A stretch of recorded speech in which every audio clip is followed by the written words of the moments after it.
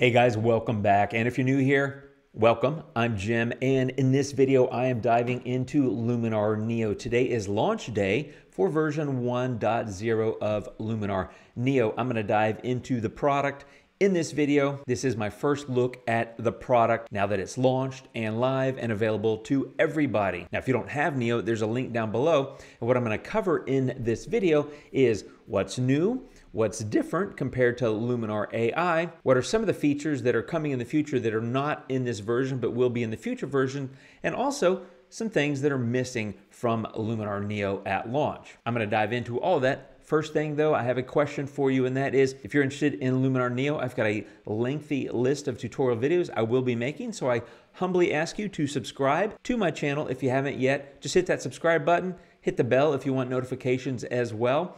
I'm going to be making a whole lot of videos, as I said, about Luminar Neo. I'm here to help you with getting up to speed and quickly with this product. Having said that, let's get into it. Luminar Neo is live. As I said, we're in version 1.0, and one of the first and key things that people are excited about is layers. Layers are on the left-hand side, and to be clear, I will have a video dedicated to layers. But layers are on the left-hand side. You can just click plus to add a layer, and there are a number of different layer options built in. You can see there's bokeh, sparklers, light leaks, and flares. You can also load an image of your own. In this case, I've loaded textures. Maybe I'll just choose a texture of my own. I can come in, I can resize it and do things like that if I want to. And again, I'll cover all that in future videos, but I can also adjust the opacity as low as I want, that sort of thing, and also change blend modes. I think screen blend mode looks pretty good. And lastly, I can also come in and do some masking. Maybe I want to erase some of the texture from perhaps the tree or the foreground where there's already a fair amount of texture and I want more of it to show up in the sky. I can do that quickly and easily. Now, layers gives you the option to add many other things. You can do any of their included layers, you can do your own layers, you could add objects, you could create composites, things like that. Again, I will cover this in depth in a future video, but layers is here. It's very useful, it's very intuitive, and it's very easy to use. And I love that it just gives you so many creative options with your photos. Now, there are also presets included. You can just click on presets, and let's say I go into scenery and I choose fast fix, and it applies across the entire photo. There are a number of different presets included, and again, I will cover this in depth in a future video. And in fact, I'll talk a little bit about presets later in this video, but lots of options here.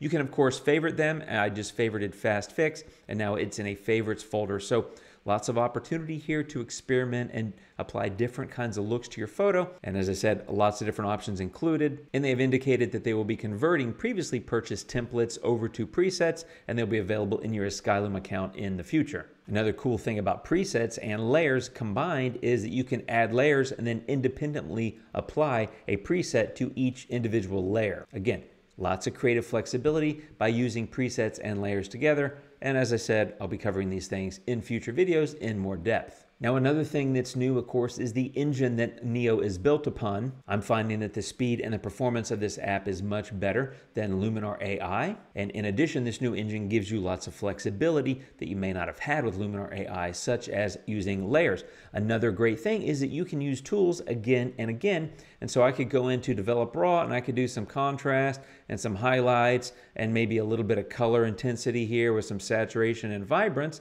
Maybe I've got something looking like that. But now I can go back in and use Develop again. You will see that all these tools are zeroed out. So I could come in and say, well, I want to lift shadows a little bit more, and maybe I want to increase exposure, but I really want to mask that in and just do that here in the foreground. Actually, let me adjust the strength. I'm going to put that at 100 and come in and paint that in so that I can control how that looks in my photo. Again, this is just a demonstration, but one of the cool and neat things about Neo, of course, is that you can reuse tools multiple times, again, enabled by the fact that this new engine is running underneath it all. Another thing that's new is dust spot removal. So you can see that all these dust spots exist in this photo. In the erase tool, you just click on dust spot removal. It will take them out for you automatically. And there you go. You can see all the dust spots have been removed from that sky. There it is before. Now I brighten the photo prior to doing that edit, but if you look, especially in that upper right corner and some in that left corner, there's quite a few dust spots, and now they're blissfully gone with a click of a button. Another innovation is, of course, power line removal. You might have a photo like this where there are lots of power lines. Once again, one click is going to go in and remove all those for you. And there you go. Now, a thing to be aware of is you may have some orphaned power poles like this, where you might want to come in with the eraser and remove that as well as this kind of thicker wire over here. I find that it's generally doing a really good job, but it's something to think about where you want to go in and maybe clean up some additional things that are left in the photo that don't make sense by themselves, like empty power poles. But regardless, both dust spot removal and power line removal, great AI-based tools that save you a ton of time. Another nice thing is Relight AI, which I covered in depth in that video, but it allows you to basically adjust the light distribution in your photo. You choose brightness near, so you can brighten the foreground a little bit. Depth will allow you to push that brightening further into the photo, and then brightness far, of course, is going to allow you to adjust the light levels in the background. You've also got some advanced settings here to adjust the temperature and de-halo the image, but it gives you great control based on what they call 3D depth mapping to basically adjust the light distribution in your image and get it looking just right. Again, check out that other video if you want to see that tool demonstrated in depth. Now, another innovation is Luminar Share, which allows you to quickly transfer images from your mobile device right into Luminar. You go to the export menu icon, which is in the upper right corner, click on connect. It'll give you a QR code, scan it with your camera, and then you can select the photos that you want to move from your device over to Luminar and then edit them easily and quickly. Again, I will cover this in depth in a future video, but that's another new innovation, a new feature that's going to be really useful for folks like me. Now, some features they've talked about that will be coming in future free updates to Luminar AI include Mask AI and Portrait Background Removal. Those are not in the launch version, but they will be coming in a free update. Other things they've talked about include luminosity masking and the ability to host Photoshop-style plugins from within Luminar Neo. So you could use Neo as your host, go to a plugin for whatever it might be, and then come back into Luminar Neo. They've talked about being able to add that capability in the future, but we don't have any dates yet. I'm hopeful that it comes. It would certainly be very useful in Neo. Okay, things that are different. The first one is the Develop tool. And again, I covered this in depth in a previous video. I'll put that link there. But there's a whole lot of different tools that have been collapsed and sort of consolidated here into Develop. So you have DCP camera profiles, you have light adjustments, you have blacks and whites, curves, color, you've got sharpness here, noise reduction, as well as optics. And so lots of capability built here into the Develop tool, which I think honestly is the best place to start when you're editing with Luminar Neo, especially if you have a raw file. Lots of power, lots of capability, lots of control right here in a single tool. I really like how they brought all of that together and basically collapsed some things that were in other tools all into the Develop tool here in Neo. Again, check out that other video if you want to see it in depth, but it gives you amazing control and it's a great starting point for editing any image. Another thing that is different is Crop AI. There was something called Composition AI back in Luminar AI, but here in Neo, it's called Crop AI, and it is slightly different. You can still choose various aspect ratios and adjust accordingly. You've got automatic straightening, and you've got the ability to rotate and flip, but it does not have the vertical adjustments. That's not currently in Neo. I'm hopeful that it comes back in future versions. I found it very useful, but just note, Crop AI is different than Composition AI, which exists in the previous tool, Luminar AI. And some other changes that are different that you may want to be aware of are that all the catalog, folders, all the photos, etc., all that's on the left-hand side. The UI across the top has catalog and edit. The export is this tiny little arrow with a box here in the upper right-hand corner. And you will note that when you go into edit, your before and after is down here in the center and the bottom, this eyeball. Now, I made no adjustments to this photo, but let's say I go in and I increase the shadows, and we'll just call it that. The before and after is down here, but there is not a sliding window before and after like there was in Luminar AI, at least at this time. So some slight UI adjustments, but I think especially if you used Luminar AI, you'll find it very intuitive and easy to figure out. Okay, now let's talk about things that I think are missing from Luminar Neo at launch. Again, I'm sure a lot of these are going to be corrected, but I wanted to point out because I'm getting questions about, hey, where's this or where's that? And I want to show you what I consider to be missing at this time. The first thing is the histogram. I've had questions, hey, where's the histogram? I can't find it. And the truth is there's not a histogram in the launch 1.0 version, which also means you don't have the ability to see kind of what I call the blinkies or whatever, like the J key that I could hit in Luminar AI, which would show me overexposed and underexposed, like the blown highlights and the really dark shadow. I don't have that ability because, again, I don't have a histogram. So I trust that's coming, but if you're looking for it, it's not in version 1.0. The other thing is, let's say I want to soften up some of this photo, but I want to mask it in. Right now, for masking options, you only have a paint mask, which is also known as a brush mask.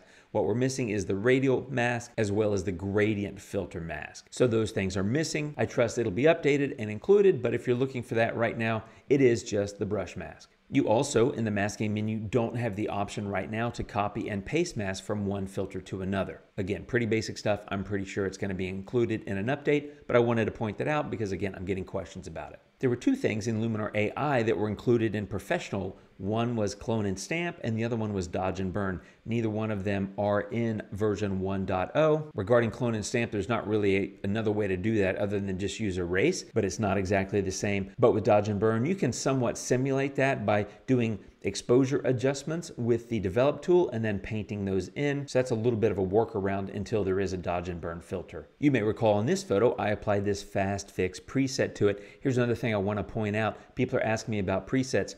You don't have the ability right now to go in and save and create your own presets. Again, I trust that's coming, but I wanted to point that out. I'm getting questions. I also want to point out when you do apply a preset, it shows up here in your edit tab, but it's not unlocked. It's what we call a black box. So you can't get in and see which tools are used as part of that preset. It is just a preset, and all you can do is increase or decrease the opacity of it. And of course, you can remove it if you'd like to. My hope is that they'll unlock presets in the future so that we can go in and see what was used to create the preset, because you may want to adjust, customize, and save it as your own. Okay, and one other thing that's missing right now is the ability to sync edits from one photo to another. I took this photo in Dublin years ago. I've got several other photos from the same spot, slightly different timing or maybe slightly moved, whatever. You get the point. You may have multiple variations of a photo, and perhaps you want to apply the same adjustments to each of those. Right now, you cannot sync adjustments from one photo to another like you can in Luminar AI. Again, I trust that will be updated and included, but I've had people ask, how do you sync adjustments? Right now, you can't do it. Okay, my friends, that is my first look video at version 1.0 at launch. Lots of new features that I'll be taking advantage of and having a lot of fun with. New features that will be coming in future updates, including Mask AI and portrait background removal. There are some things that are different, although they're not massive enough to cause a lot of confusion, but some changes to the UI, a few tools, things like that. Generally speaking, easy enough to figure out. And as I pointed out, there are a few things that I think are missing that I'm trusting and hopeful that will be updated and included in future updates of the editor. So that's it for Luminar Neo. Hope it gives you a good idea of what it is, what it does. And of course, if you haven't subscribed, please do so. And here's a playlist I'll link to up above for all my Neo videos. There's lots of power, lots of capability, and frankly, a lot of fun you can have with the app because it does give you a lot of control over your images. I'll be back every week making tutorials about it. Hope that you found this helpful. Thanks so much for watching, my friends. By all means, leave a comment. Let me know what you think down below. And I'll be talking to you soon. And I'll see you real soon with my Getting Started tutorial series all about Luminar Neo. Thanks for watching. I'll see you soon, my friends. Until then, take care and adios.